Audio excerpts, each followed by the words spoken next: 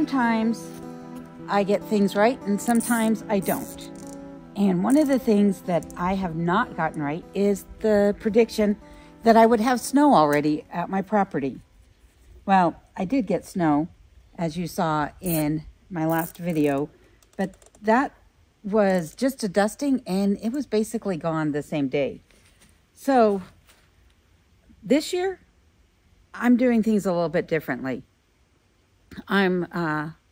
Let's just say I've learned some lessons, and so I'm going to work smarter, not harder this year. And one of the very first lessons that I want to talk about that I learned is how to predict the weather at my property, because weather stations in Alaska are becoming more and more prevalent. But when I first arrived here in Alaska, there wasn't really any good way for me to get an accurate reading of what the weather was going to be on a day-to-day basis around my property. It predicted that the weather station for my property was 1 to 2 hours away from where I'm located or further. And so that's not exactly giving me a great vision into what to expect, considering there might be mountain passes to go over or just the sheer distance between the two locations of the weather station and where I'm actually located. On a recent live stream that I was watching with Rob and Sarah over at the Curmudgeon, Rob had mentioned no snow on the ground tonight, but let me look. I believe we are still forecast for a light snow tomorrow. Let's see. We probably won't see anything heavy. Let me look here real quick. Until closer to November, I'm seeing a lot of sleet mixed, rain mixed with snow, stuff like that, all the way into around the 12th of November. And at that point, we're supposed to get about an inch, inch and a half. But our temperature is staying kind of warm, which is kind of nice. Actually, Alone, I don't use Weather Channel. I use AccuWeather for my area because it's the only one that actually gives me the weather report for Chase. And it gives me a 45-day outlook. And so far, it's been pretty decent on how it is. if I'm using the app on my phone, I only get a 10-day forecast, and rarely is it accurate. But he's saying this AccuWeather will give you 30 days, I believe. And based upon that app, I'm not expected to get snow until Halloween. And as you can see by the view behind me, I don't have any snow here currently. But today I decided that I am going to put up a snow pole. This pole is going to measure how deep of a snowfall I got when the snow does finally arrive. And I'll keep track of it throughout the winter and give myself the true accumulation of snowfall over the course of this winter. Now, I say true, but there will be some factors that are going to play with those numbers. And one is the melt. If there's any melting over the course of the winter months, then that will, of course, change those numbers on the gauge. But I can tell from what it was the day prior to what it was the next morning when the snow fell. And then also, if there is any rain in there, rain will also cause the snow to compact or reduce in number. So I'll just have to keep an eye on it. But not only am I keeping track of how much snowfall I get on my property, but so is Rob and Sarah over the Curmudgeon, Adam and Phyllis over at Alaska Cut the Cord, and others here in Alaska. And we're going to see who happened to get the most snow on their property this year. Now, I was told by some people in the surrounding communities that for this area, the last 2 years had an average snowfall of about 112 inches. This snow pole that I put up only goes up to 70 inches. So, of course, that's twice as tall as this, but I know that I'm not going to have that much snow on the ground at any one given time, because in the years past, it's only been about maybe 3 to 4 feet deep of me standing in it. So that means there's at least a foot or so under my foot from where my weight compresses it. But we'll see how much snow I actually end up getting by using this. And speaking of lessons learned, I learned my lesson last Christmas when I ran out of oil in my oil tank and allowed the cabin to freeze overnight. So I'm not going to do that this year. So let's head inside and I'll show you some of the things that I'm going to do to prevent freezing this winter.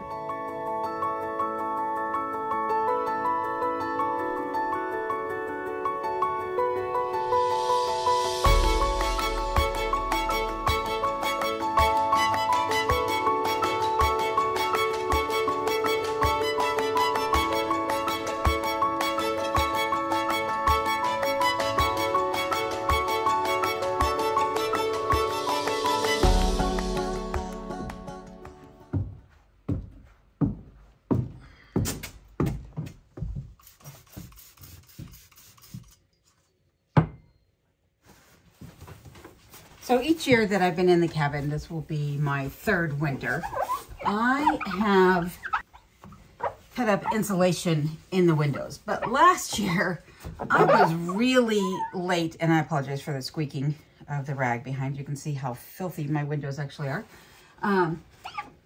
What I was saying though is last year I was really late in getting the insulation put up into the windows. And because of that, it led to a series of unfortunate events. Poor Lemony Snicket, I'm not, don't sue me for using your title in my video, but it has been a series of unfortunate events last winter that led to the temperatures inside the cabin dropping down to about 20 degrees overnight. And the first thing that was part of that was not insulating the windows. So right now I'm gonna go ahead and clean these windows, and then I'll talk to you about what I learned about insulating the windows, what worked and what hasn't worked. Now is definitely the time when I should be insulating these windows. The first year I was here, I did it about this time of the year, so mid-October. But last year, for whatever reason, I waited. I just held off and didn't want to get the insulation put up. And I'll explain why later. But for now, I want to talk about what lessons did I learn from not doing so. Because my failure to act on getting these windows insulated led to this snowball effect until my cabin froze over Christmas weekend. And when I say froze, I mean froze. It was 20 degrees in here, and anything that had any moisture content in it whatsoever was frozen, which was not good. I did light a fire the night before the freeze happened, but I had run out of oil in my oil tank. And the reason that happened was because I didn't have a fill gauge on it. So I didn't know how much oil was actually in there. I assumed that I had about 150 gallons of oil in there. And the year prior, I had been burning through about 50 gallons a month in oil usage. Well, I obviously didn't have as much as I thought, or I was also burning more than I had the year prior because I also had a new roof put on my cabin. The new roof is a metal roof, and it's not as insulating as the old foam roof was. While the foam roof was leaking and about to collapse in, it at least held onto the snow, and so the snow would build up on there, which would then act as another layer of insulation. The new roof doesn't have any snow breaks, and as I mentioned, because it's metal, everything just slides off, therefore it doesn't have the same insulating factor as the old roof did.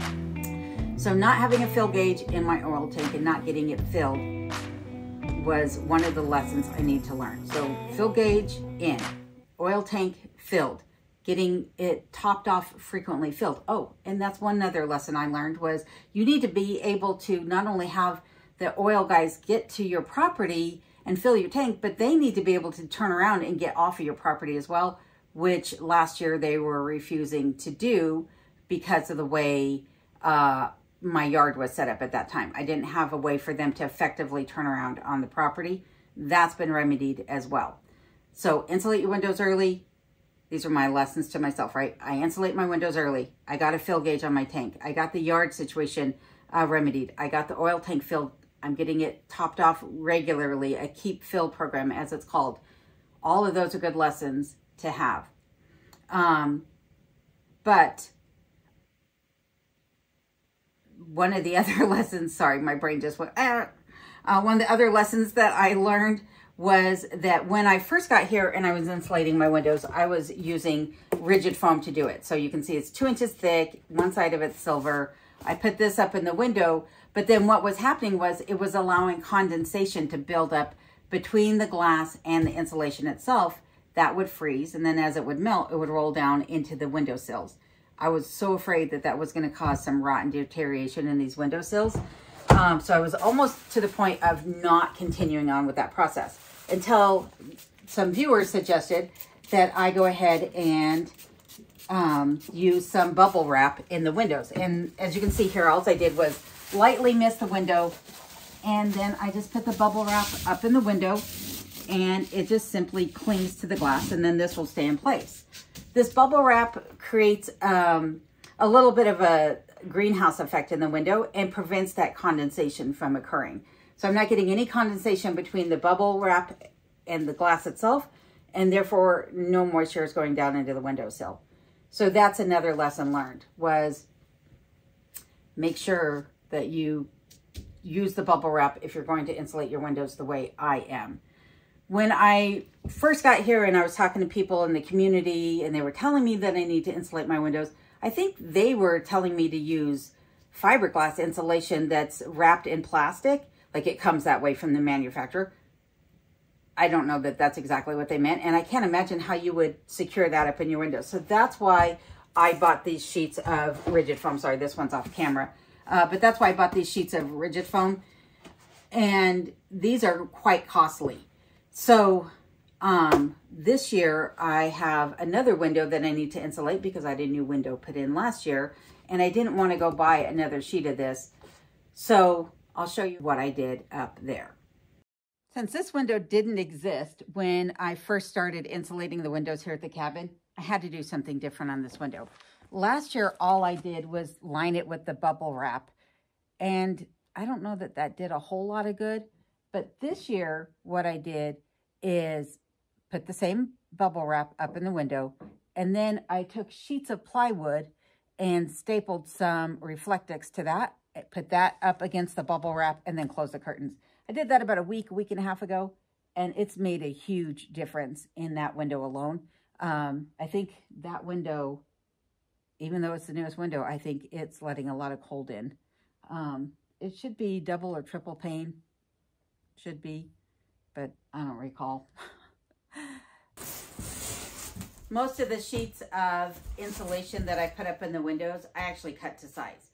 This one was the only one I didn't, and part of the reason was because I was just done cutting the insulation. It is not that easy to do. I didn't have the proper tool to cut it with at the time.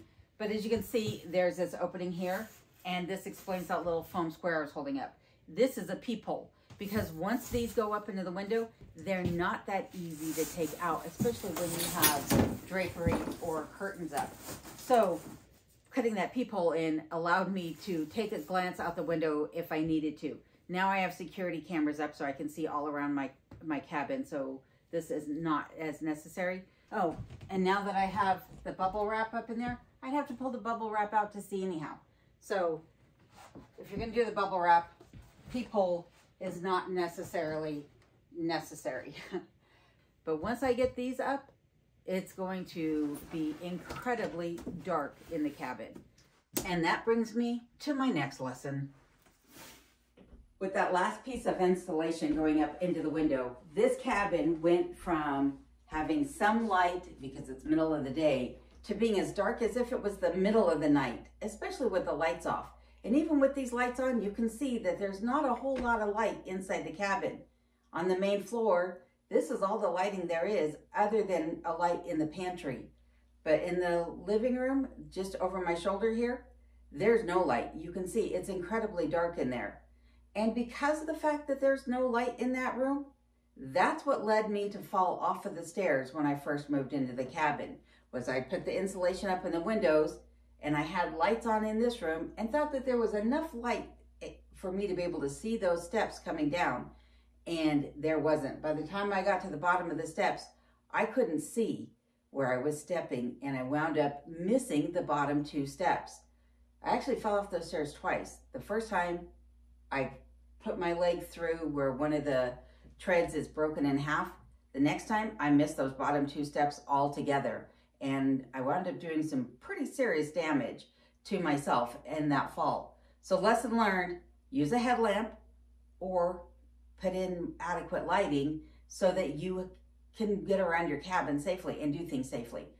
But nonetheless, this is, like I said, the lighting that I have in this room, and you probably cannot really see me right now. So let me remedy this. Brighter?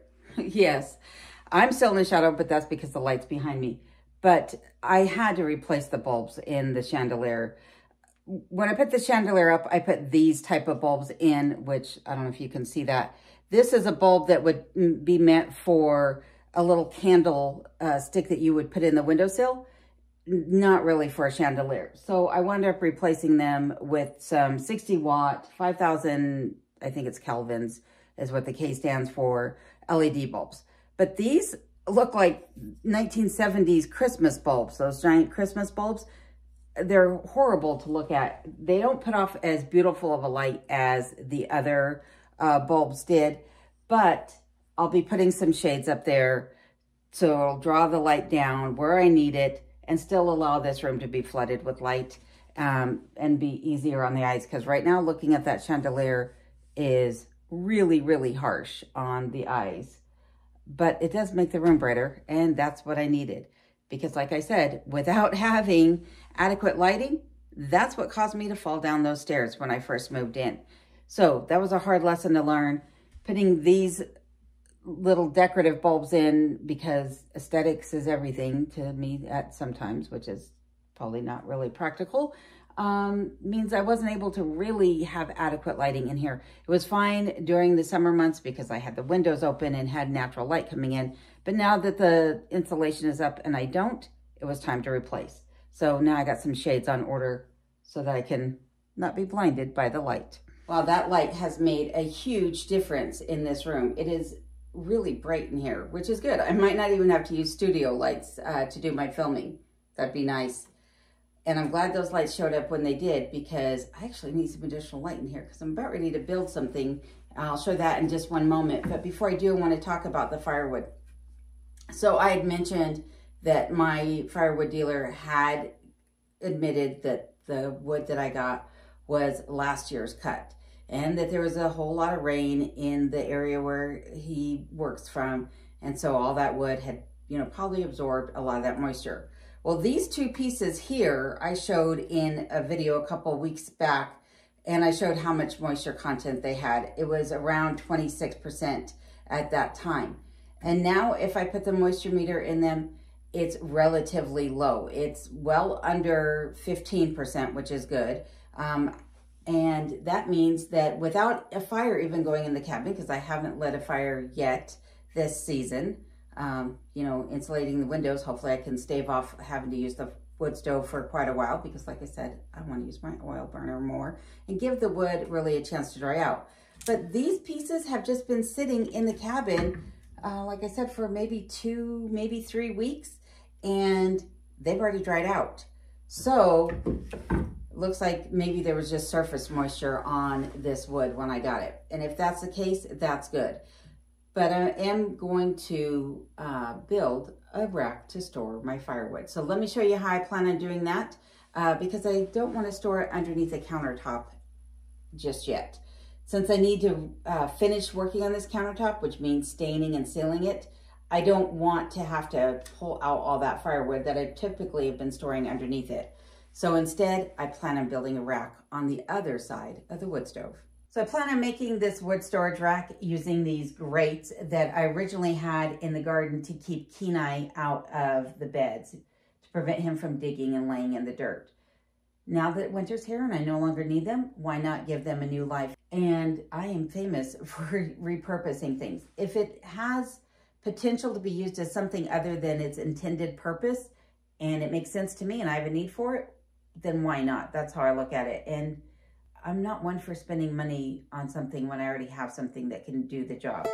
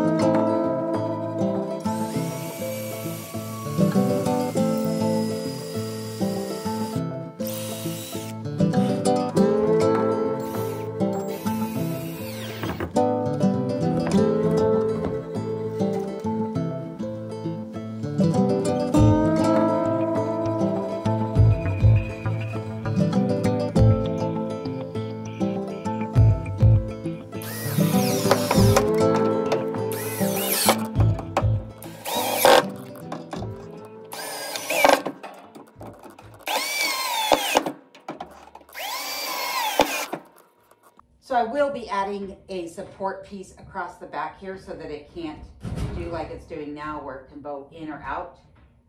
But I need to turn this 180 degrees.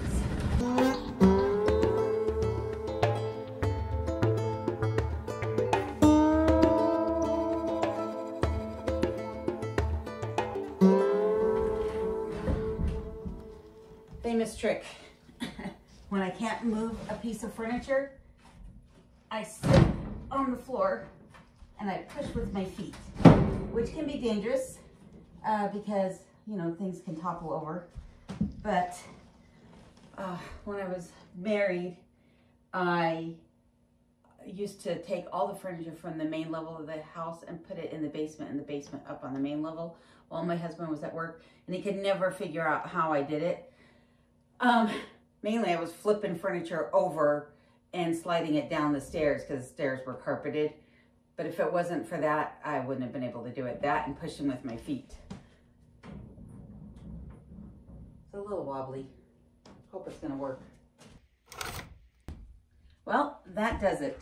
The firewood storage bin, rack, whatever you want to call it, is finally done. It took a lot longer to do than I was expecting, but I'm pleased with how it turned out.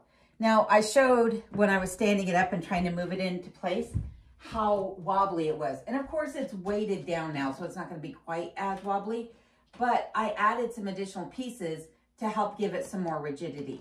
So the first thing I did was I added these uprights, and then I added in a cross member on the very front that is tied into these cross beams at all 3 levels.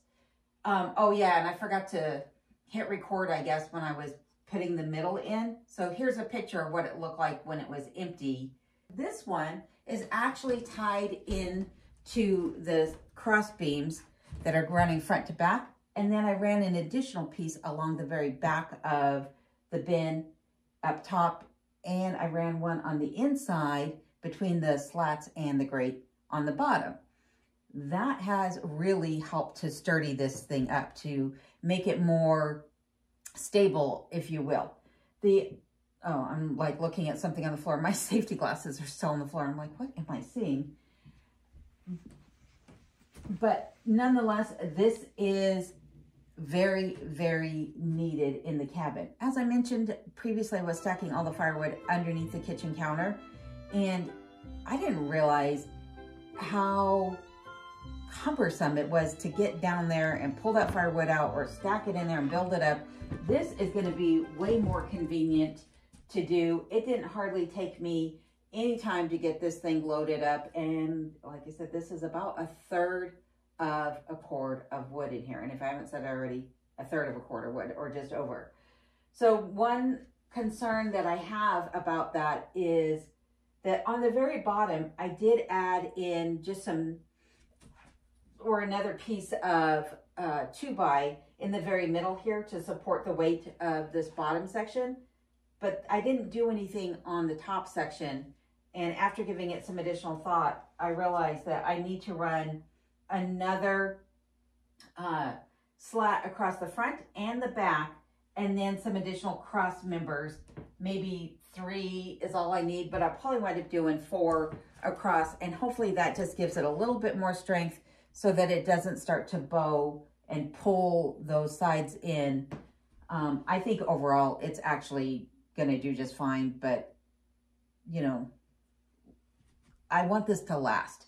Originally, I was thinking this was probably going to be a temporary thing, but now that it's in, I kind of like it. Even though it doesn't really fit the look of the cabin overall, it is really practical. Like I said, it's needed. So it's going to stay. But as I mentioned, this is last year's firewood that I had purchased the year previously, and it was stored out in front of the cabin.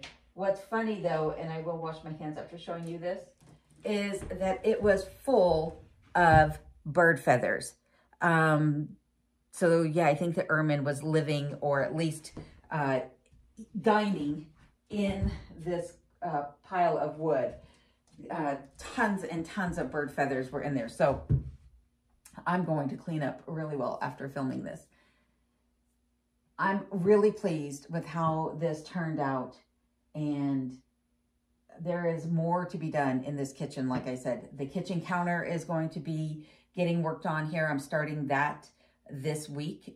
So I won't show you it until it's all completed, and that'll take a few weeks. So it will be done this season, and I will show it to you very, very soon. I have another project regarding refrigeration in my cabin that I'll be bringing you along for, and other things that are yet to be done here in the cabin.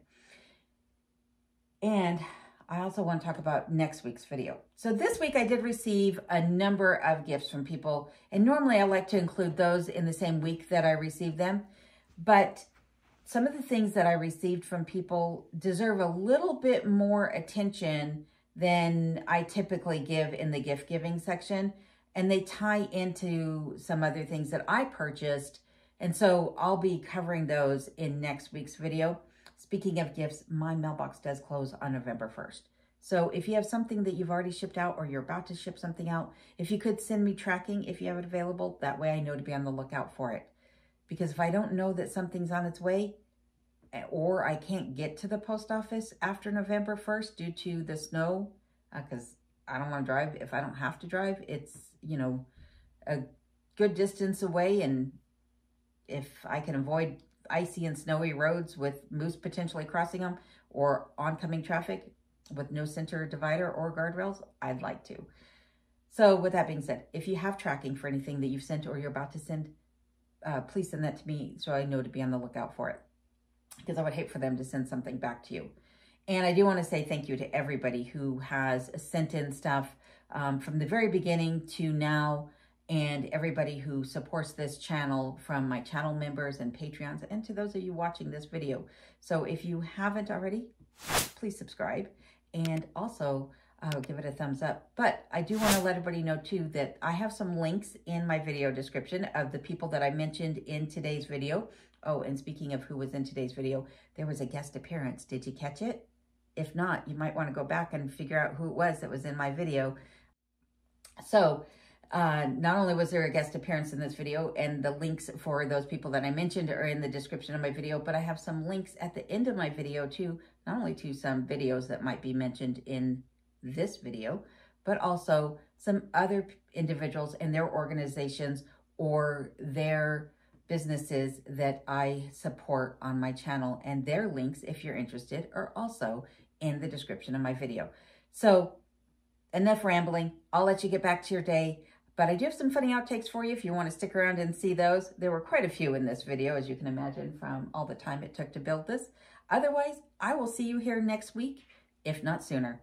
Take care and stay safe as always. Enjoy these outtakes.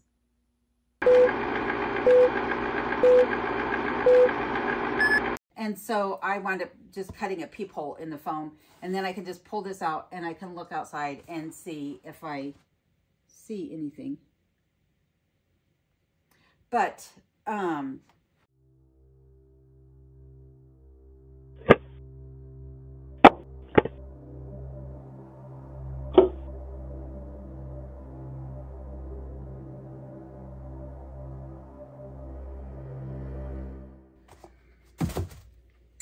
don't like messing up, but I do it a lot, I tell you.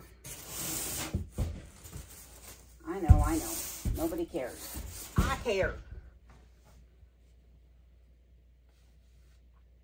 The silver side, actually looks like the silver side.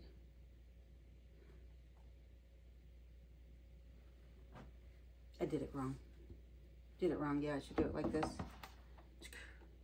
Either how. Anyhow, you're going to keep your cabin or your home, if you live in a very cold area like I do, you're going to,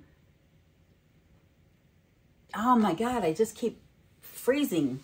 Not freezing, but my brain is shutting off, and that's really, really stupid. I have just gone ahead and laid down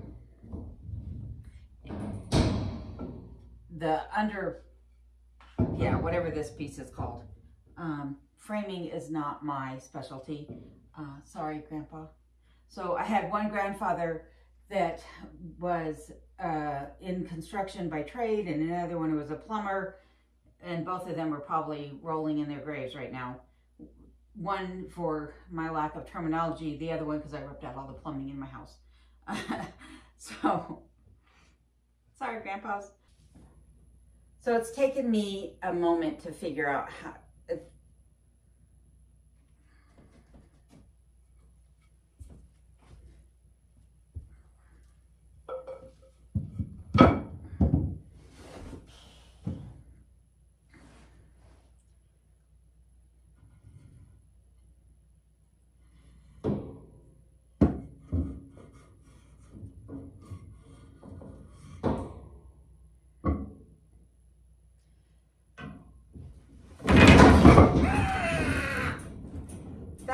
supposed to happen? Ay, ay, ay.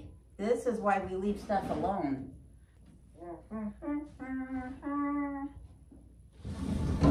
Like a moron. And